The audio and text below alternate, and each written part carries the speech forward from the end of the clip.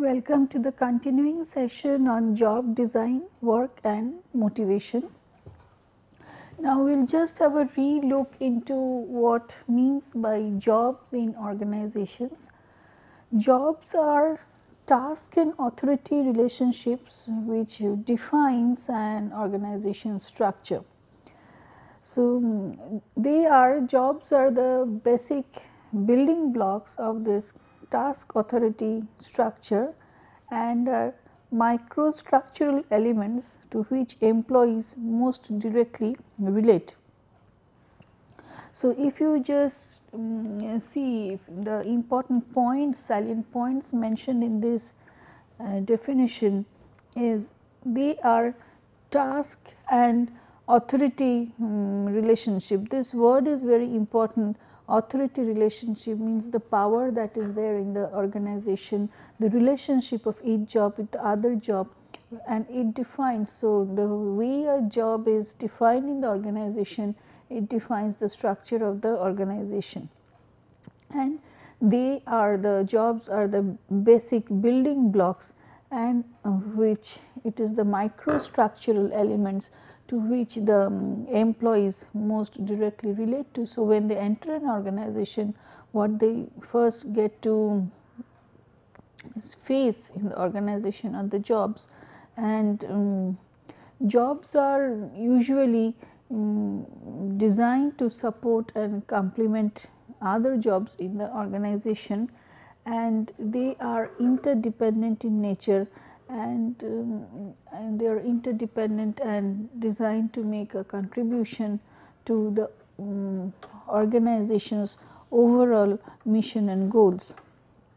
So, these are very important points about what we call jobs, and why we are repeating it over here, because we are trying to move to a very important segment of our discussion, which is called job design.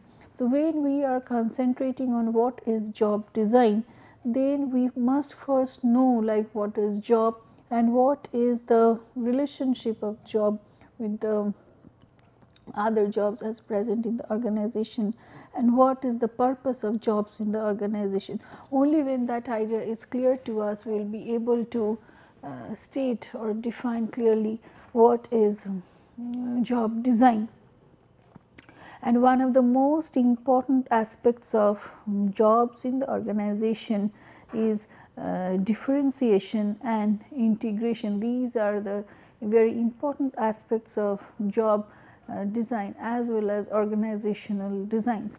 So, based on these parameters,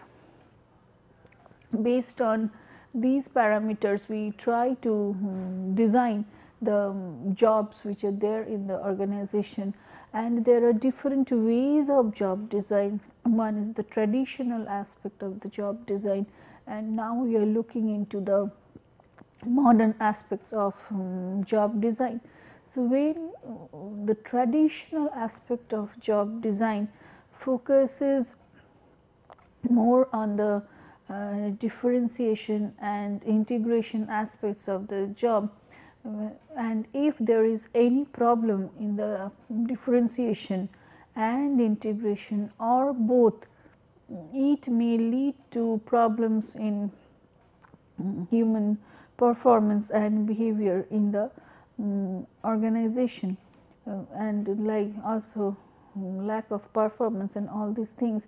If there is a problem in the areas of differentiation, integration, either or both of them, while designing the jobs in the traditional concept.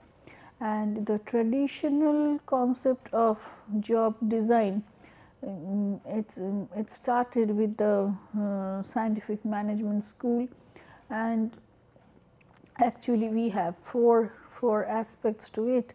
And the first is the scientific management school, and then is the job rotation and job enlargement, as we discussed in the, which we have already covered in the last class, and job enrichment, and beyond that is the job characteristics model. So, first here we will try to discuss about the scientific management school, and what is the what it tells about work simplification. We have already discussed about job rotation and enlargement and enrichment. We are not going to touch upon that again.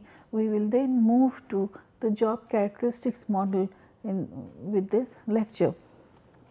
So, when we are talking of like the scientific management school, so the most important part of it, if you see over here, is work simplification. So, work simplification is the key word in the scientific management school, and which leads to your like standardization and narrow and explicit specification of task activities for workers. So, and it use work. So, in that case, what happens if every step is standardized and it's well defined, it's broken into small parts, then what happens, like people from any ethnicity or whatever cultural backgrounds they are coming from, they can perform that job because everything is very clearly defined. So, and it leads to production efficiency because you know what exactly you have to perform, and then you perform accordingly because everything is stated very clearly to you. But the negative of this concept of scientific management school of work simplification is that sometimes oversimplify too much simple work leads to boredom of people, and it ignores, it denies the human capacity of thought and ingenuity. It tells like everything has to be stated very clearly, and the role of the HR manager over here is of course to define the task as specifically as possible through time and motion study and all these factors, so that everything gets stated very clearly and you perform accordingly, like another machine performing a particular work.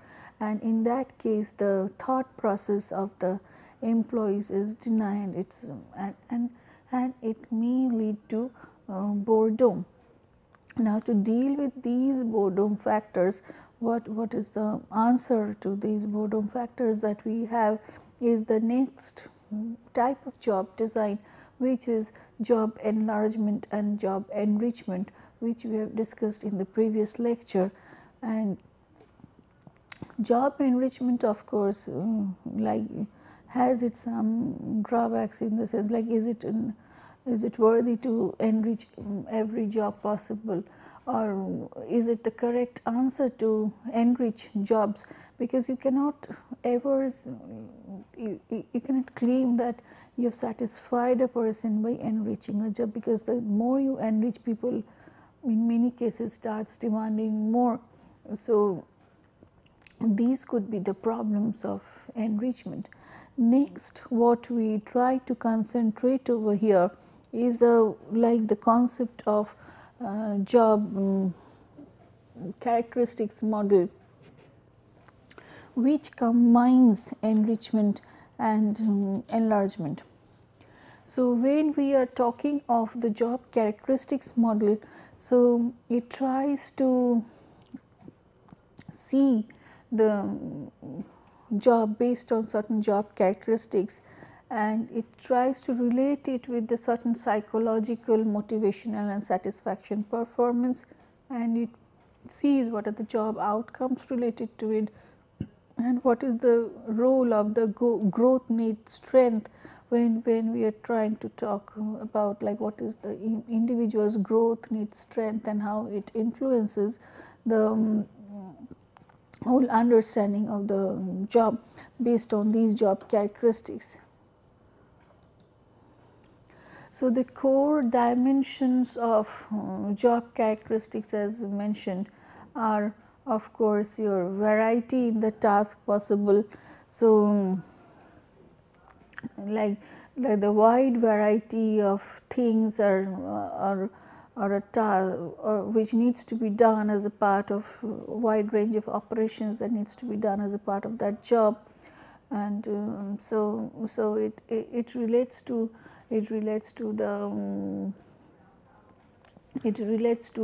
the job in enlargement concept.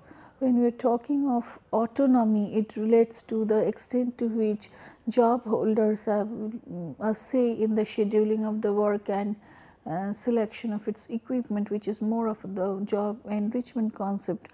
And task identity is the extent to which the job holders do an entire piece of work and identify with the results of their efforts. So, it is again part of your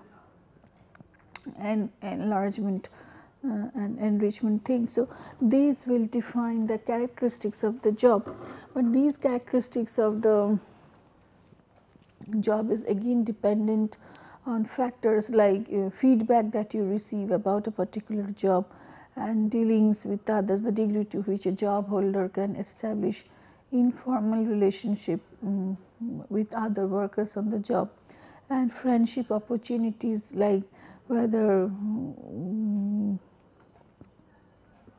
you have friendship opportunities about informal relationship with workers on the other job.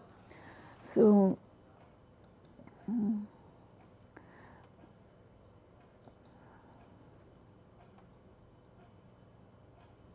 so what you find over here is, if you see this picture, the core job characteristics are the skill variety, task identity and task significance. It will lead to the psychological state of experienced meaningfulness of the work. Autonomy will lead to the sense of responsibility for the work outcomes, and feedback from the job will be the knowledge of the actual result of the work activities, and the outcomes will be high internal work motivation, growth satisfaction, general job satisfaction and high work effectiveness. But is again what you find over here, like though it appears to be a very straight relationship between the core job characteristics, critical psychological states that generates and the outcomes that follow, but it is moderated by the three very important factors like the background knowledge and skill of the employees, the growth need strength and the context satisfaction. So, when these things are playing a role in between, it will moderate the strength of the relationship between the job characteristics, the psychological states it generates, and whether it will lead to the outcome as mentioned in the right hand side part of the diagram. Because see, if a person, suppose in the growth needs strength and it's a moderator for autonomy. So, autonomy will be dependent on like how much I like in autonomy. Like if I am a worker who likes to be guided, and autonomy, if I am to take a decision by myself, it is a threat for me, then thinking like giving autonomy to all the employees will lead to better sense of better responsibility and high growth strength may not be always the result that we get, because some people may prefer autonomy, some people may not prefer autonomy based on their own personal preferences and growth need strength. So, we have to take those things into consideration while we are designing jobs based on this job characteristics model. And what it leads to is a motivational potential score MPS, which we call, which is based on task variety plus task identity plus task significance divided by 3 into autonomy into feedback is the motivational potential score for a particular task that we get over here. But while designing these job characteristics, if you find we also like it is very time consuming in certain senses, and like we have to tell like what is the find out what are the different varieties of skills which are there, then how to deal with the task identity, how to realize whether this task is significant for the person or not. So, it requires a detailed study and job analysis of the job per se to and to map it to the different growth needs of the individual and find out its implication for the psychological states before we are to design a job based on this job characteristics model. Implication of this job characteristics model for the organization is, of course, like when you are talking of engagement these days, employee engagement, and how it will it is dependent on the characteristics of the job. Then we have to find out through surveys like what are the elements in the job, or what do the employees desire, what do the employees want from the job, so that they feel like if given those things, provided these things are given to them, they can work extra mile for the organization, or they will be able to perform better in the organization, and we have to inbuild those things within the job itself. So, in that way, so the nature of the job itself will motivate person for engagement in the organization. So, that is one of the implications of this job characteristics model. Next, we move on to the next slab of discussion, which is based on alternative approaches to job design. In alternative approaches to job design, what happens is like we are more concerned here with the issues which are not directly related with the task per se, but contextual factors, human behavioral related factors, which may affect the interpretation of the in the job by the or the work by the individual. And based on those things, we are trying to design jobs by giving more importance to the interpretation of the job by the people. And we are trying to tell it about, we are more concerned about the quality of work life of the people, and we are trying to classify it into like into different headings. And the first, of course, is the socio technical system design, and where we are trying to focus on the human technological and the organizational interface, which leads to like a better quality of work life. So, what happens over here is here what we are more concerned about the interaction amongst these three factors, major pillars: human, technological and organizational interface, which may lead to different interpretations about the job. One of the way of interpreting this job is, of course, when we deal with the social information processing approach. In the social information processing approach to job design, it suggests that the individual needs, task perceptions and reactions are socially construed or constructed realities, which means that how much importance we give to a job, how I perceive that particular portion of the job, and how I orient my individual needs around the job. All these will depend on the feedback that I get from the society about the importance of the job for the society, the status that is given about the job holders in a particular society, the respect that you get from the society, and so on and so forth. So, this is called the social information processing to jump, and that is how we try to perceive the importance of the job in our life. Next important alternative approach is to job design is the ergonomic approach.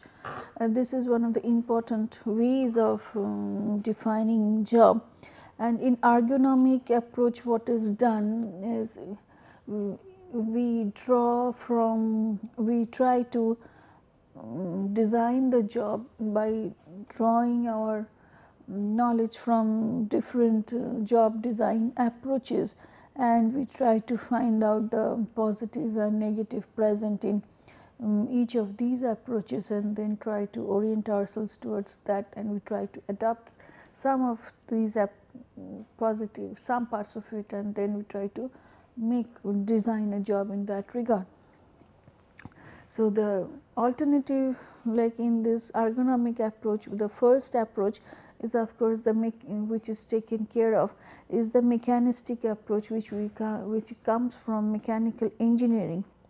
And you find over here we have listed down both the positive outcomes and negative outcomes related. So, when it is a mechanical engineering thing, we find like there is a decreased training time, higher personnel utilization levels, lower likelihood of error, less chance of mental overload, and lower stress levels, because we are trying to state each and every job very clearly. It is well defined, but it may lead to like lower job satisfaction and motivation and higher absenteeism. So, again, like when we talk of a motivational approach, which is derived from industrial psychology. So, again you find it is higher job satisfaction, lower absenteeism, and greater job involvement. But negatives of this are increased training time and lower personnel utilization levels, greater chance of errors, and mental overload and stress. Now if you are combining some aspects of this motivational approach with that of the mechanistic approach, maybe the combination of these two is going to give a better job design. And you have to see the nature of the job in your organization. How are the people, what do the people expect from you as a part of the job design, and you may combine these two together processes to design your own job in the organization. There is a biological approach which deals with like less of physical effort, less physical fatigue, fewer health complaints and medical incidents, lower absenteeism. But again it is higher financial cost due to changes in equipment or job environment. So, you have to see like what you want to give to the people as a part of the quality of work life that we are discussing over here. If it is less of physical effort and physical fatigue, fewer health complaints, if your focus is on this, and then you have to design the job according to the biological approach. And another approach is that of the perpetual motor approach, which is again based on experimental psychology. You see it is like lower likelihood of error, lower likelihood of accidents, and less chance of mental stress, lower training time, higher personnel utilization levels, but on the negatives there is lower job satisfaction and lower motivation. So, again it depends on the philosophy that you believe in for what you want from the job, or what you see that the people expect from your job, and what is the ultimate outcome that you define for the organization's effectiveness will affect the type of job design and approaches taken for it.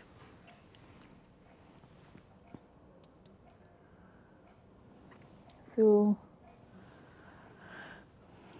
based on this, what we go for now is another type of alternate job design, where job design at the group level, which is called the self-managed teams. Now, self-managed teams is a small group of individual people who are empowered to perform certain activities based on procedures and decisions made within the group and with minimum outside directions. So, it could be a project team, it could be task forces, quality circles, and new venture teams where the teams themselves are more responsible for the work from the start to the end of it. So, here what factors are more important over here is the autonomy part of it, and the complexity of the task, and your variety of task skill needed, and how you identify with the task given at hand. All these things will determine the self-managed teams, and the level, also the level of the knowledge and competency of the people, their belief in their self-efficacy to solve complex problems at hand without having directions from outside. So, for self-managed teams, it's more important to have matured people with strong self-efficacy, ability to set proper goals, and proper self-leadership qualities. All these things are very important for self-managed teams. So, other alternative work arrangements are, of course, like when we are talking of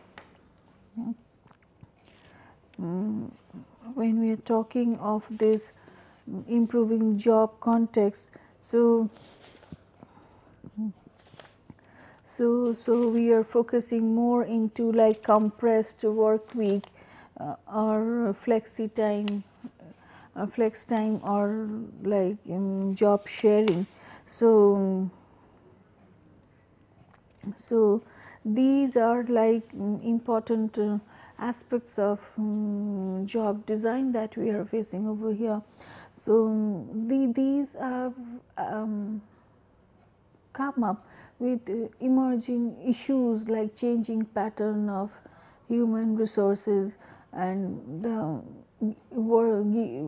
importance given to both family life and work life, realization of the factors that people have numerous roles to play and beyond only the work role in the organization, and they have to play all these roles well. So, based on these realizations, some flexibility has been brought in the job design, and also on the organization's capacity to pay for a certain employee. The scarcity of resources, like you have to work through multiple locations and all these factors, and one person has to attend to multiple locations. So, if these, according to the changing nature of the job, changing nature of the environment in which the organization is functioning, all these contextual factors affect the designing of the job, and some of these are, of course, like what we talk of compressed work week, like working for longer hours for 4 days and maybe 10 hours or so, and then enjoying 3 days of rest where you can take up your own personal works. Then telecommuting. Then you have flex time, where employees determine which is the time which is more comfortable for them to come to the office, and job sharing, where 2 or more people share one job, or you can talk of like technology at the workplace, like when we are talking of when you are talking of virtual work offices, and we are a related concept that we are talking of is of course the stress that you face as a part of that overutilization of technology. If you are interacting in virtual team, then it's very important. It creates its own challenges. You are never meeting the your other team members physically face to face, but you are meeting them through your telecommunications and all these things, computers, and so you have to adjust to these challenges. Motivational aspects become different. So these are different challenges that are there for the job designing aspect. Next, of course, which is a very important aspect of job design as such, which is called task revision. So in task revision, what happens, like initially you find like some jobs are not well defined. So it has to well defined so that employees are not able to perform well, or it's not suiting the purpose of the organization, and then you have to redefine that job. In that case, what happens, you have to go for a task revision, and task revision has an effect on the performance of the individuals. Like if you find like if the job roles are correctly specified role, then standard role behavior is ordinarily good performance. But if you are going for some extra role behavior, if somebody is performing beyond what is demanded, then it leads to excellent performance. But if somebody is doing counter role behavior, which is behavior which is not expected as a part of the job, it may lead to poor performance like deviance and dissent and grievance. But in case of incorrectly specified role, then what happens, the standard role behavior what is expected of you will not be performed well, it will be poorly performed. Extra role behavior also, because you do not know what you exactly have to perform as a part of your role, this also gives very poor performance. So, but when it is counter role behavior, it is written like it is excellent performance, because that will tell you this counter role behavior where the task is incorrectly defined and what revision it needs to be made, so that it gets properly defined according to the organization's need or the human being's need, and it may lead to role innovation. Another part of this alternative way for job designing is skill development, where you try to upgrade the skill levels and competencies of the people present within your organization, so that they get to fit, they develop their competencies and they can fit into the any type of job which is there within the organization. So these are important, like your issues, alternative work arrangements that can be done to improving the jobs context.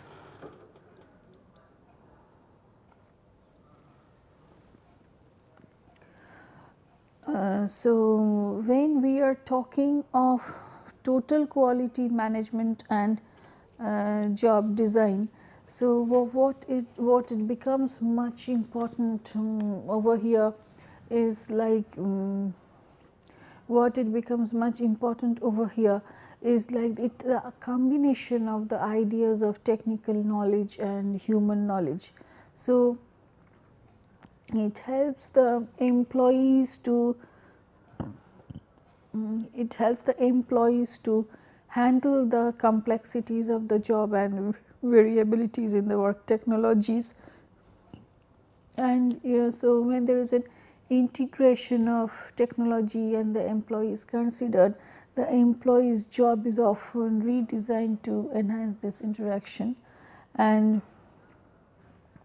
in the present system, in the global environment, so the socio-technical system design has been incorporated in the total quality management approach, so that what we are trying to do is we are trying to map the needs of the job with the how to do it in a better way, and if it is to be done in a better way, what are the factors which will lead, which will help the employee to do those things in a better way. All these things are mapped together, and then you design a job accordingly, like what should be provided. Ultimately what you get is what should be provided to the employee so that their needs and their growth is taken care of in the organization, and they are at ease to perform well in the organization. So now when we are talking of this global environment, let's have a look into the international perspective on job design, because yeah, according people they will find there is a difference in the how different emphasis vary on the different aspects of the job based on the where it is situated. So you'll find first there is a Japanese approach to this perspective, which like it depends upon the national culture per se, where it emphasizes strategic level and collective and cooperative work environment. So and like it emphasizes more on performance, accountability, and other or self-directedness in the defining of the work. It believes in like lean production. So it's what's more important on the word over here is committed employees with ever increasing and expanding responsibility to achieve zero waste, 100% good product delivered on time every time. So if you focus on this definition per se of lean production, it is very challenging to design a job accordingly. It's very challenging from the perspective of socio-technical design to design a job accordingly, because see, number of question marks are arising over here, number of important questions to be answered over here. Committed employees, how do you get committed employees? What makes, what organization has to provide to get committed employees and to keep their levels of commitment very high? So what motivational factors you introduce with ever increasing and expanding responsibilities, so to achieve zero waste, 100% good product delivered on time every time.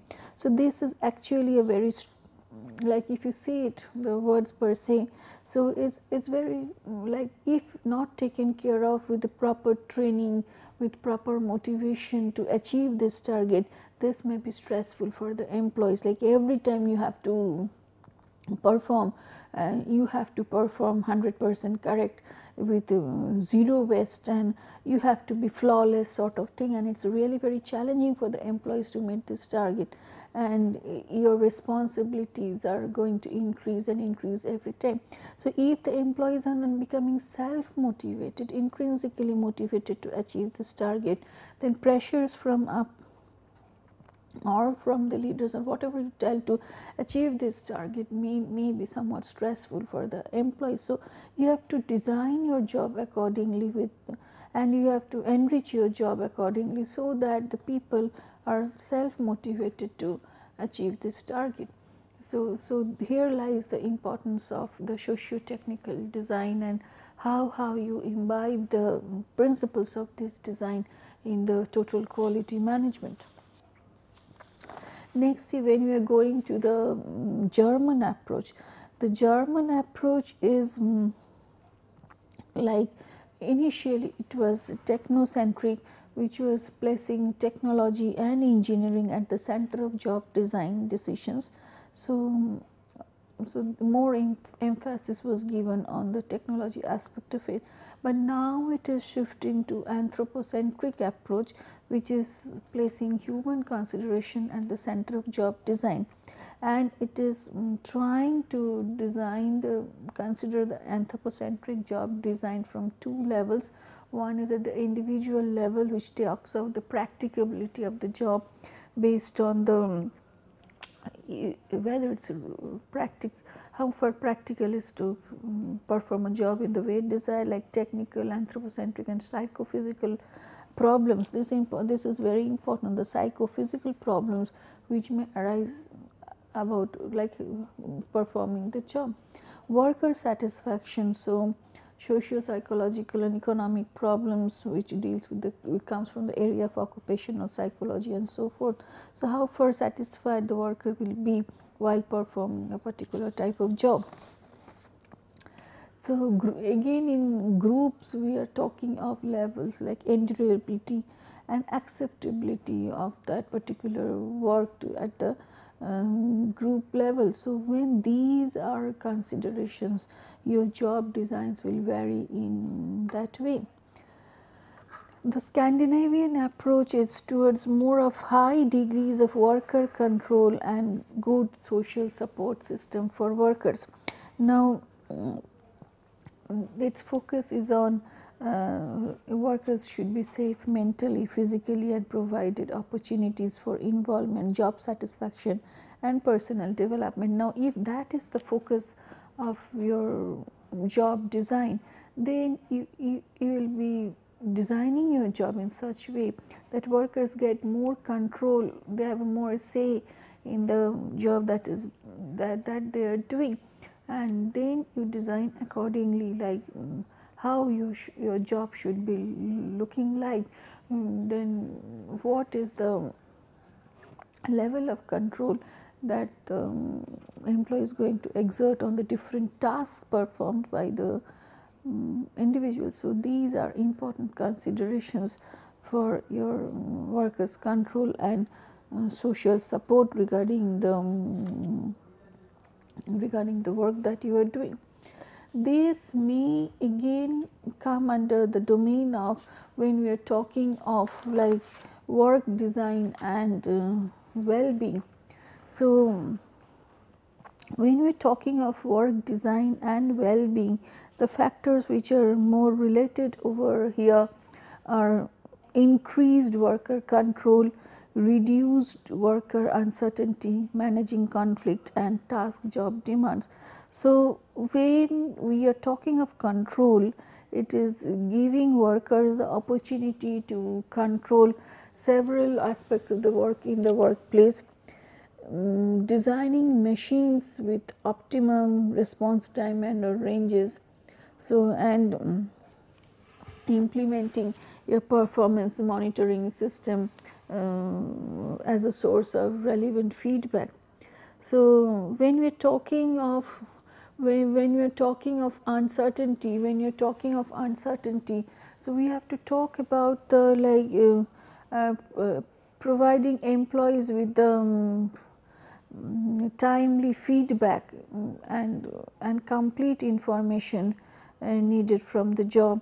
We have to talk about the less of ambiguity in the job present, and like we have to make them acquainted with the like communication more, like while you are handing over the charges, then improving communication at the shift change and like increasing your employees access to information sources. Now, if all these things are there, like especially the communication at shift change time and access to information sources, and then proper timely and complete information needed for the work, then this will reduce the uncertainty, and if the uncertainty is reduced, the stress level gets reduced also.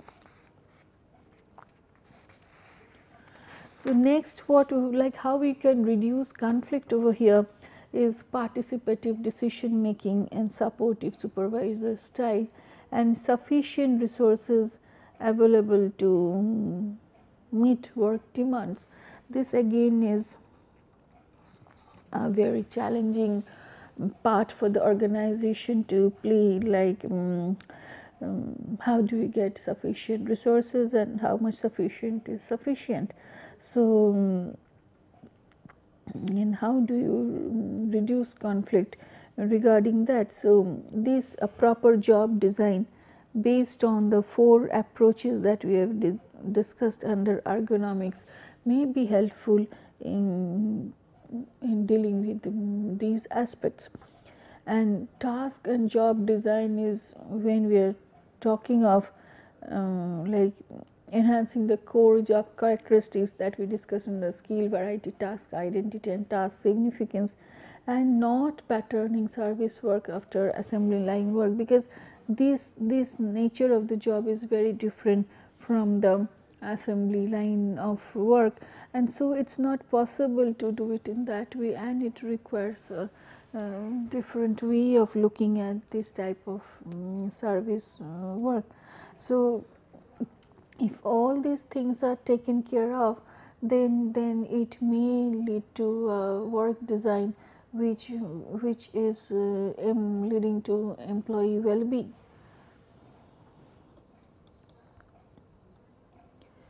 So, we will look into a factor model of elaborated model of job which considers designing of the job at the individual and at the group level, which will keep in view the various factors that influence the and the constraints in the job design. So, these factors could be internal or external to the organization. So, like environmental uncertainty and all these factors. So, by considering these factors, we can take many ways to manipulate the job characteristics present, and then by promoting cultural changes and all these factors, behavior modification techniques. Because see, you have discussed, like till now we have discussed many of the characteristics, job characteristics, persons like expectations from the job, perception of the job which varies from area to area, in the different persons expectations, patterns of viewing jobs are different. So it depends on so many of internal and external factors, and as an organization we have to take different measures. Not a single measure is going to work. We have to take a combination of measures to find out what is the appropriate job design for performing a particular type of work, which makes the employee identify with the aspects of the job and understand it and perform it well. So, it could be, those actions could be based on changing the culture, it could be removing the perceptual biases or conducting behavior modification programs, it could be anything, or it could be combination of all these things also.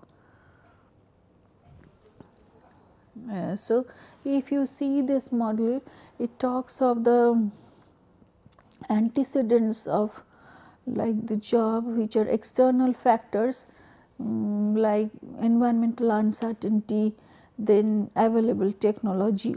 It talks of internal organizational factors also, the management style and technology and task and knowledge management, ergonomics, organizational design, the leadership styles and culture present, workplace spirituality and high performance, your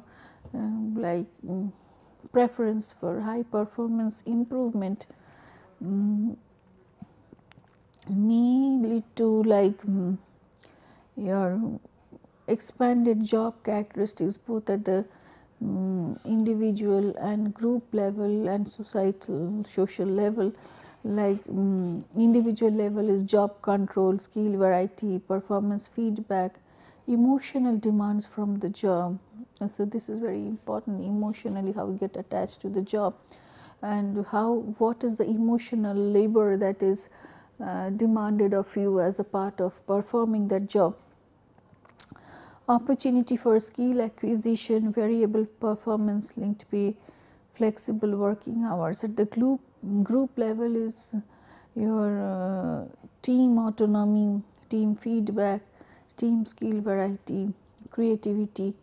At the social level is how this job itself is establishing a social capital, and it intergroup processes are encouraged, whether it meets the social demands of the person, because these are very important, whether you are allowed to form groups, whether you're allowed to form friendship groups, whether you're allowed to interact with other people or not, means whether your cognitive social capital and there, and whether the structure of the organization, the design of the organization promotes these interactions or not. So, this will lead to like outcomes, which is motivation or quick response, learning and development and innovation, creativity, highly performing environment, which will again lead to some visible outcomes in the terms of like high productivity, customer satisfaction and reduced accident, or at the individual level like that of increased performance, rational decision making, group effectiveness, or at the social level in the terms of collective representation, emotional experience collectively within group solidarity. These are the factors, these are what you can observe from outside as a result of these outcomes, which is the first degree outcome which is formed, which may lead to this observable outcomes from outside. And again this outcome may again affect the antecedents, like if you are motivated enough, then or there is a quick response, then high performance environment, all these things may affect how you interpret this internal and the external environment, and it may again lead to influencing these job characteristics. So, what you can understand from this model is of course like you have to be always monitoring and trying to take an audit of like whether your job characteristics are timely, whether it is meeting the needs of the antecedents, and whether it is leading to the development of these proactive performances which may lead to these organizational outcomes. So, it is not a one time activity that is to be done, but this exercise job design has to be reviewed, and from time to time it has to be audited from time to time to maintain its timeliness, and to then change it if possible accordingly, upgrade it, change it according to the changing demands, and then make it well defined. We will then take to the questions, which is like what is job analysis, describe job design in the light of job analysis. What is job design? Discuss methods of designing job range and job depth. Explain the relationship of total quality management and job design with a suitable model. So, we will move forward with that, and we'll to the next discussion, which is on reward and performance management, and that again this job design, how well it is designed, what aspects of the individual needs it's taking care of, all these factors will have a reflection in the performance of the individuals and the rewards which is decided for the employees thereafter. So, each aspect of this, like whatever we are learning till now, is going to affect the next or the other related discussions, and it is very important for us to know each of these things in detail and understand the importance of the factors that we are discussing in relation to the other OB variables. Thank you.